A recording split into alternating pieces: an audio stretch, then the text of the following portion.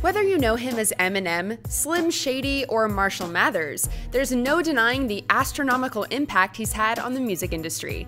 Hey guys, it's Phoebe with WatchMojo. Today we're taking a look at the heartbreaking story of Eminem. Here, tell these people something they don't know about me. Although his talent is amazing, what's even more amazing is his determination to succeed against all odds. Let's take a look at his story. Born Marshall Bruce Mathers III in St. Joseph, Missouri in 1972, Marshall was named after his father, who abandoned him and his mother Debbie. Marshall attempted to contact his father several times when he was a teenager by writing letters to him, but to no avail.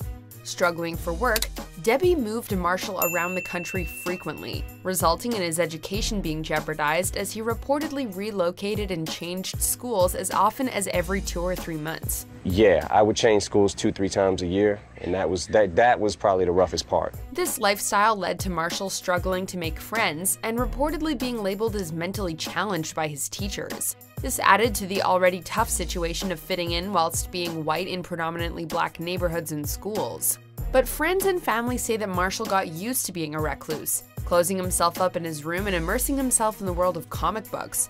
Marshall was bullied in school, however, notably by a boy called D'Angelo Bailey, who attacked him in a school bathroom, resulting in him being in a coma for 10 days. After eventually waking up, he had to relearn many of his motor skills. Despite this very real trauma, his mother Debbie is also said to have been guilty of Munchausen syndrome by proxy, convincing her children that they were ill when they really weren't.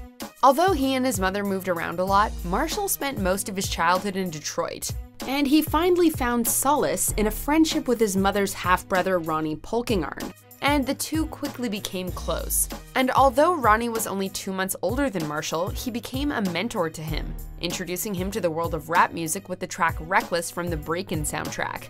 Later on in life, Ronnie would take his own life, leaving Marshall traumatized and speechless for days, incapable of bringing himself to attend his funeral. With somewhat of a revolving door of an education, Marshall spent 3 years in 9th grade, and eventually dropped out of high school when he was 17. Although Marshall dropped out of school, he always had a love for English. That and his love for rap music led him to attend open mic rap battles and try out his material. And it was around this time that he played around with rap names, going by names like MCMM and Eminem, like the candy. Eventually, he changed it to the Eminem moniker we know today. Although Marshall immersed himself in the underground rap scene, he constantly faced adversity due to him being white. Your squad ain't your type, take some real advice and form a group with Vanilla Ice. He collaborated with many different local rappers, including his friend Proof, but he still struggled to get people to take him seriously. After meeting his future wife Kim in the late 80s and having his daughter Haley in the mid-90s, he attempted to make a breakthrough with his very first record, Infinite.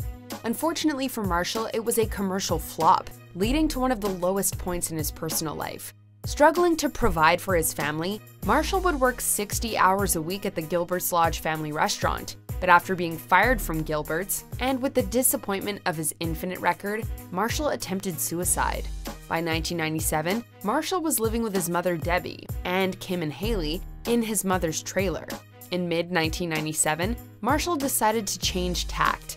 He decided to make his writing more controversial and more hard-hitting, and he created the alter ego Slim Shady to go with his new style, giving him a platform to create chaos on the airwaves. What followed was the Slim Shady EP, and after the EP fell into the hands of Dr. Dre, Eminem, also known as Slim Shady, received almost overnight success with Dr. Dre backing him. Since Marshall shot to superstardom in the rap world, there have been many ups and downs for him, musically and critically. But it's the details of his personal life, specifically in a courtroom, that have garnered plenty of media attention. First of all, Marshall and Kim have been married and divorced twice, with their relationship famously being on-off constantly. Due to his upbringing, Marshall's relationship with his mother has also been somewhat of a roller coaster. In fact, his mother Debbie sued him for $10 million for slander as a result of the Slim Shady LP. And that's not the only time Marshall has been sued. Far from it. He's been taken to court multiple times for track sampling copyright claims, and numerous defamations of character. He was even sued for defamation on a diss track he did by the kid who put him in a coma when he was younger. There were even talks of the Secret Service investigating him due to a controversial line in the song "We as Americans." Before we continue, be sure to subscribe to our channel and ring the bell to get notified about our latest videos. You have the option to be notified for occasional videos or all of them. If you're on your phone, make sure you go into your settings and switch on notifications. Outside the courtroom, Marshall was fighting his own demons. During the filming of his semi-autobiographical movie 8 Mile, Marshall struggled with insomnia due to long filming hours and became addicted to prescription drugs to help him sleep. He spiraled out of control, with the rapper stating that he lost years of memory due to his addiction. After overdosing on what doctors said was the equivalent to 4 bags of heroin and relapsing several times, Marshall eventually took to exercising as an alternative to his addiction. And famously, singer Elton John became a mentor for him, regularly calling him up to check on his sobriety. Marshall Mathers' success in the music industry is undeniable, and his creative, hilarious, and highly controversial lyrics have changed the way we look at rap. Although his talent is amazing, what's arguably more amazing is his determination to fight against the odds in order to succeed. And that is the heartbreaking life of Eminem. There's definitely more to this man than meets the eye. What do you guys think? Let us know in the comments or tweet me at Phoebe_WM. And check out this video.